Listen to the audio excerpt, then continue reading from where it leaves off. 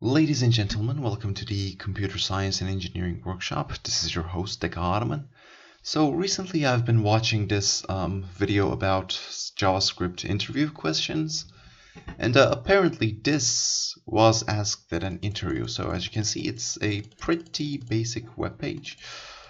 We just have a counter that we can click and increase, and then we have a button below to reset that counter back to 0. So this is what we're going to be doing today. So without further ado, let's jump straight in. So before we begin, what I did is I went ahead and built the basic structure of my HTML file. I also removed the built-in whitespace. So the first thing we're going to be doing is we're going to have a div with the counter class.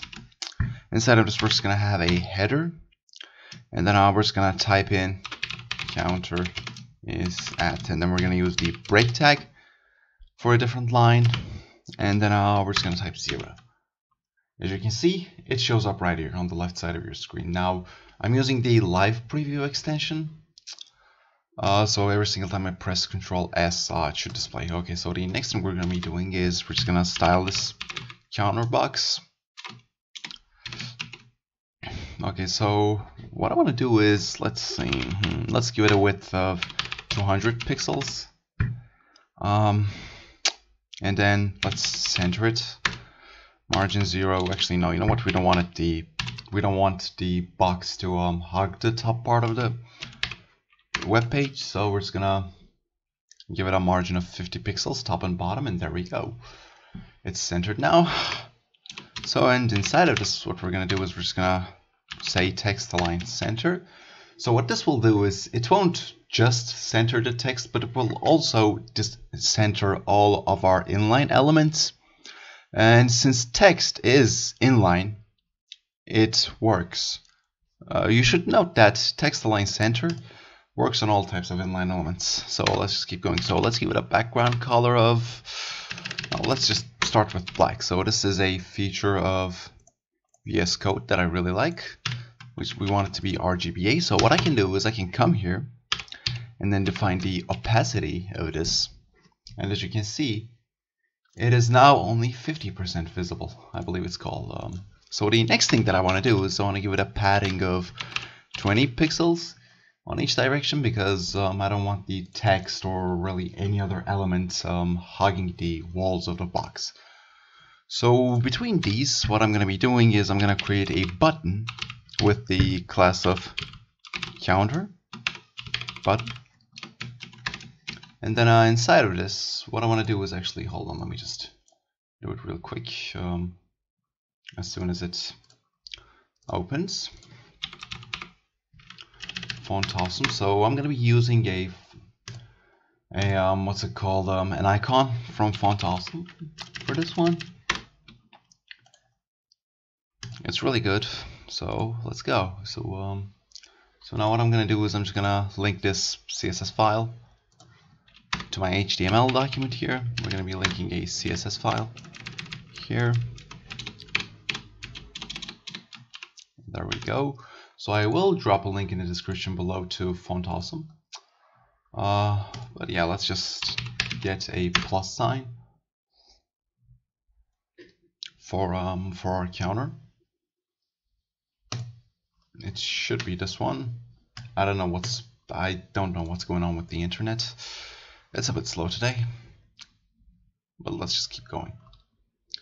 There we go. Now we can start using it. What we're going to do, we're just going to copy, paste this in between here.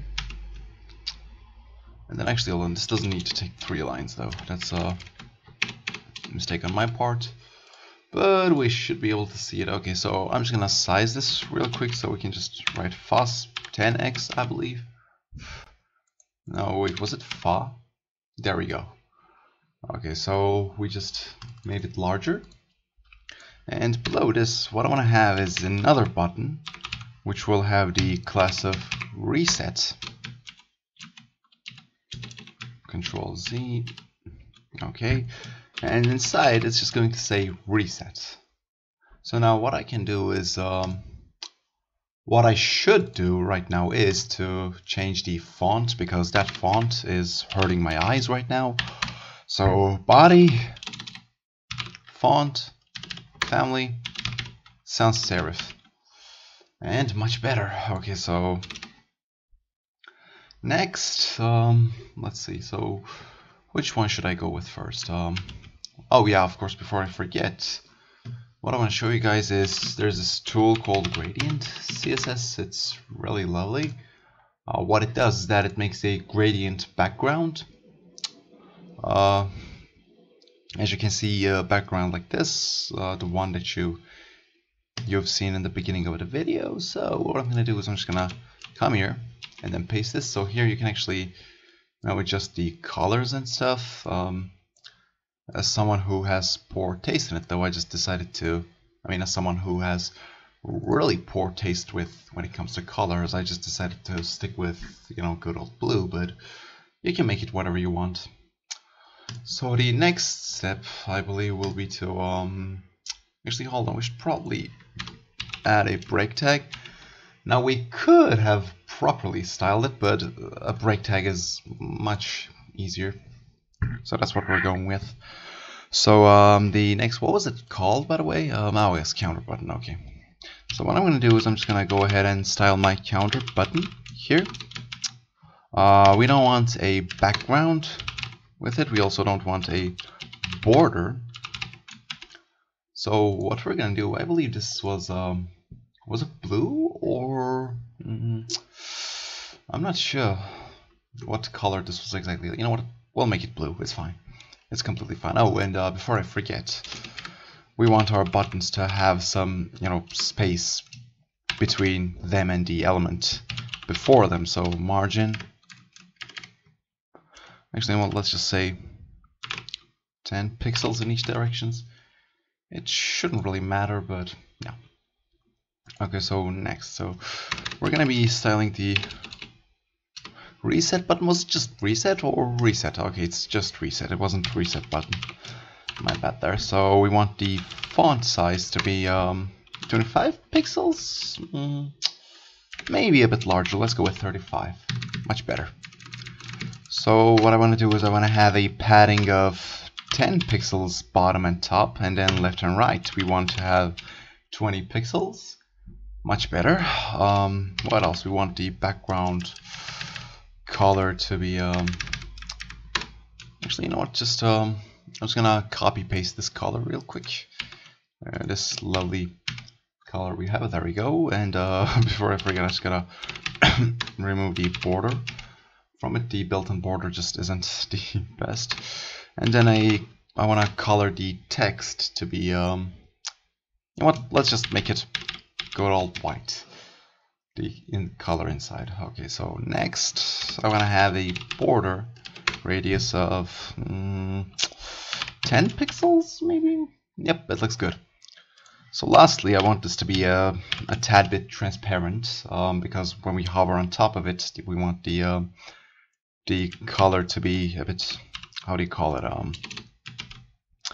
a bit darker, so that way it's actually, we can actually see that we're hovering on top of it, but whatever.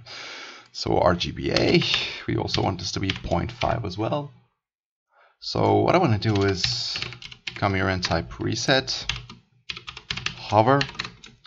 Using the hover pseudo class, what we're going to do is we're just going to come here and then make them 100% visible instead of just, 50%. There we go. And also we should probably do the same thing here. Let's see, counter button, color. Let's see. Let's just make it good old blue. Control C, Control V. Except we don't want it to be just always this type of blue. What we want is when we hover on top of it, we don't want it to be transparent anymore. That's actually a good way to style your buttons and etc. Okay, so what? Oh, this is the. Wait, we're not doing the background. We're doing the color. My bad there. Okay. And since we kind of forgot, but it shouldn't really matter. Color. I'm just gonna do the color of this. Let's go ahead and do this. And there we go. We now have a page here. Just a static HTML document though this has no JavaScript whatsoever. So that's actually what we're gonna be doing today. So script type text / JavaScript.